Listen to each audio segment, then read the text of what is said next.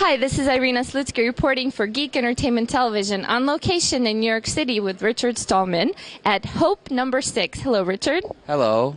And I have a question for you, for our audiences.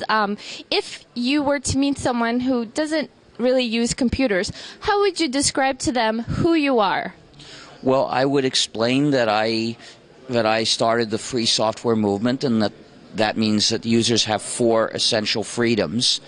Freedom 0 is to run the program as you wish. Freedom 1 is the freedom to study the source code and change it to do what you wish. Freedom 2 is the freedom to make copies and distribute them to others, which is the freedom to help your neighbor, to be a good friend.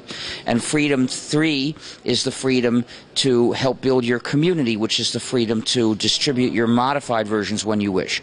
And then, since this person is not a programmer, I would help the person understand why these freedoms are important with an analogy between programs and recipes. Okay. You see, a program is a lot like a recipe. Like a recipe, I have to say, we often bring up my father, Boris, who loves borscht. And so actually in our program, we always use the recipe borscht. So you bring it up very timely. Cabbages, yes. Potatoes. Well, a recipe is a series of steps to carry out to get the food you want. A program is a series of steps for the computer to carry out to do the job you want.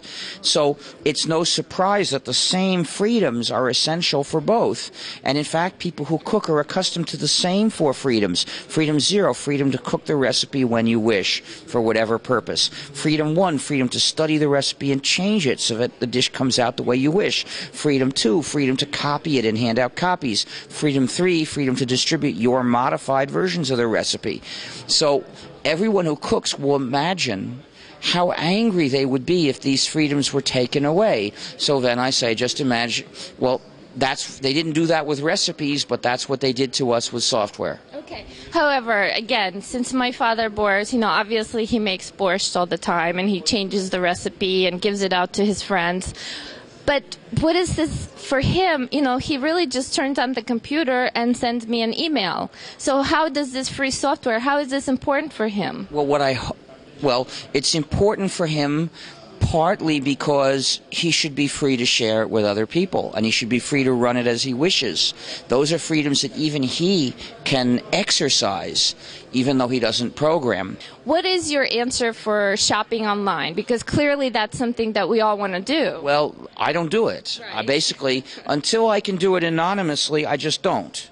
Is that possible anytime soon? Of course. Well, anonymous shopping, I don't know. Technically, it's not hard. Okay. It's not a technical issue, it's a business issue. And I suspect that Bush is going to try to stop it. Bush himself? Well, the Bush regime. Yes. I don't think the Bush regime wants people to be able to do anything anonymously. How come? Why not? Because Bush wants total control. They say this is, well, sometimes they say terrorists, sometimes they say child pornographers, whatever it might be. But in fact, it's because they want total control over everyone, and they want to be able to catch dissidents and suppress them. So I'm not expecting this, but I don't do e-commerce myself. Sometimes I ask someone else to do it for me, just so that I won't be in the database. So you don't mind putting your friends in danger? Well, I don't think they're actually in danger from these things that I might buy. Well, then you're not in danger either. Actually, I have an idea. Okay. It's not that I'm in danger. It's that I don't want the information to be collected about me. You see, it's not that I'm doing specific things that I think I get arrested for, but that I don't want Big Brother having this collection of information about people. Now, I have an idea, a business idea, that maybe some company could do. Oh, listen up, you companies. But it's got to be a company with a lot of stores. Okay. Like the Gap? Well, it's more, I would suggest.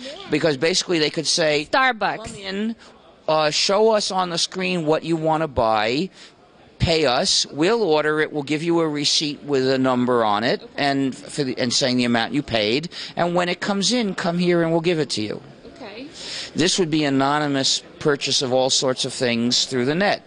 Anybody with enough stores and the ability to just keep the things that people have been ordered for a few weeks.